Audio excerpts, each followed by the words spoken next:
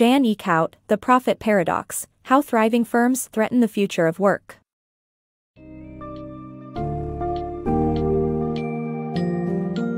Get ready to delve into The Profit Paradox by Jan Eeckhout, a fascinating examination of how thriving firms are threatening the future of work.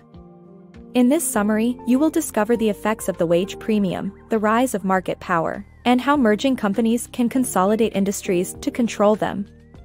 Learn how technology has changed the rules of the game, leading to the dominance of a few corporations.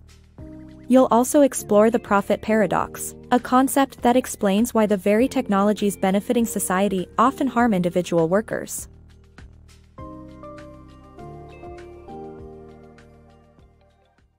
The profit paradox.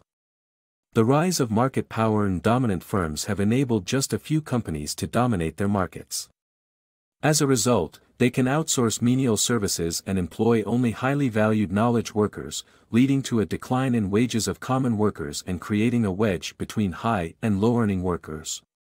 Changing technology and economic progress have allowed a few firms to develop market power, similar to the era of robber barons in the late 19th and early 20th centuries. Monopoly allows a company to charge higher prices, earning excess profits while benefiting society but harming individual laborers, a phenomenon known as the profit paradox. Although a competitive market only earns returns on capital, market power allows businesses to earn excessive profits. These competitive firms use their technology and power to benefit society but harm individual laborers.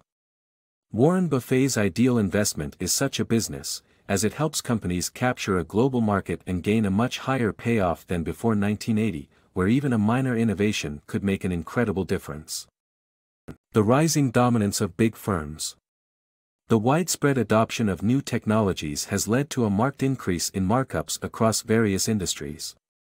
Schumpeter's theory of creative destruction, where companies innovate, gain power, and ultimately succumb to competitors, seems to be a thing of the past. Nowadays, many firms innovate to deter competition, merge with other companies, and exert their dominance in the market. This has resulted in a few major players controlling most industries. For instance, Facebook dominates the social networking industry with a 70% market share, while two coffin and casket manufacturers control 82% of their market. The trend is also visible in the soaring markups across industries. In 1980, the average markup was 21%, while now, it is 54% in America and similar in Europe. At certain firms, such as Apple and Facebook, profits reported in 2021 were nearly 3 times that of their payroll costs. This reallocation of business from low markup firms to high markup firms fuels the increasing dominance of the latter. Market domination, the illusion of choice. A company's market power can be built through mergers and acquisitions. One example is the creation of AB InBev, which now holds an estimated 28% share of the global beer market and dominates the markets in the US, Belgium, and Brazil. However, this abundance of brands and stores is an illusion of choice as one company is dominant. Greater size does not necessarily lead to better efficiency or lower prices.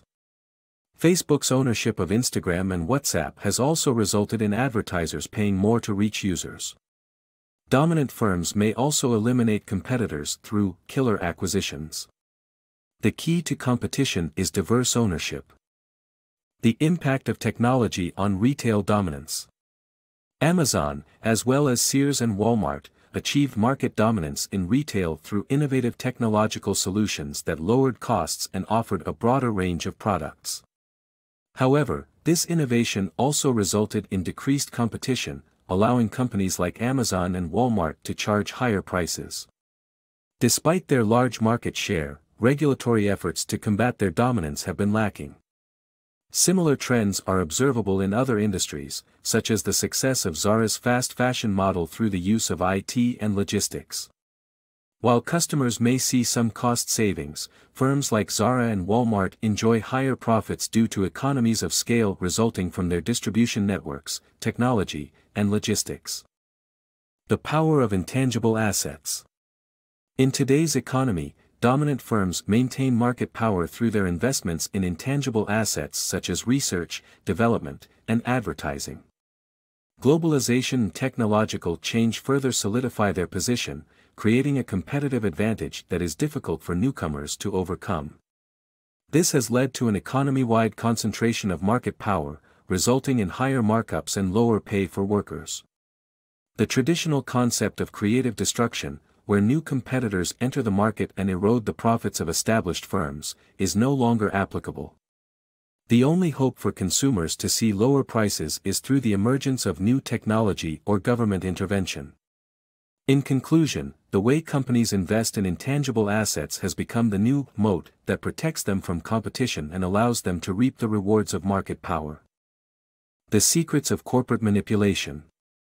Companies have a long history of exploiting gullible customers by analyzing their behavior and psychology to offer low introductory prices, incentivize contracts, and give out free products for valuable data. Social media companies, in particular, maximize the time people spend on their apps by making them addicted to information. Such manipulation can do real social and psychological harm, similar to tobacco addiction. When the price is zero, one party is always missing out. The illusory, free services receive valuable data in return, which is more valuable than the service itself. The profit paradox. The economy has shifted from labor and capital sharing economic output equally, to a market power-driven system where wages are suppressed and executive salaries are high. Market power allows firms to charge higher prices, which correlates with lower wages and lower employment options for workers, creating a profit paradox for companies. This trend has contributed to economic disparity, less startups, and anti-immigrant sentiment in society. The importance of addressing market power. To promote innovation, reforms must encourage competition and break the market power of dominant firms. The reinforcement of market and political power necessitates an independent federal competition authority, which can set policies to protect democracy and economic well-being. The authority can review mergers to assess benefits realistically and compel companies to make data publicly available. Data plays a vital role in strengthening market power. Had there been real competition between Facebook and MySpace, customer privacy protections might have remained a competitive area. In such markets, the authority must incentivize competition and bridge the moats to prevent the stifling of technological innovation.